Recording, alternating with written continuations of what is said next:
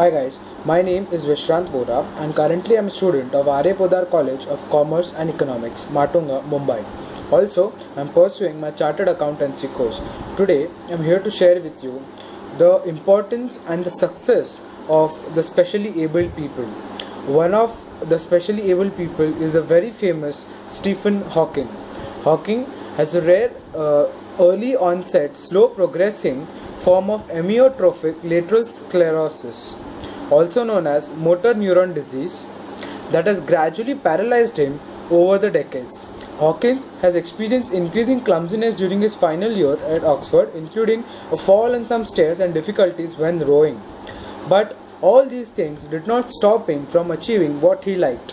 He has received almost around 100 awards in various fields in his studies.